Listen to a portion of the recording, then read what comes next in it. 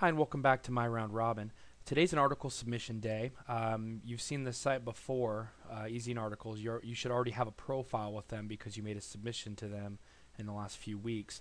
But we're occasionally we will reuse some of these article sites to start building like a reputation as an author within those individual environments to get better syndication and better value from our links from these sites. So for example, Ezine articles, article base, scribed, some of these sites you've seen, we will occasionally reuse to build value, and then as time goes on we'll add new sources which will be fresh article sites to start building additional diverse value from as far as link sources. But anyway, the article you prepared, log into your account with Ezine articles, upload it, and make sure when you put in your links to the link text, the keywords are unique every time, so you're not using the same keyword. For example, if you're a contractor in San Diego, like for landscaping, you don't want to use San Diego landscaping as your keyword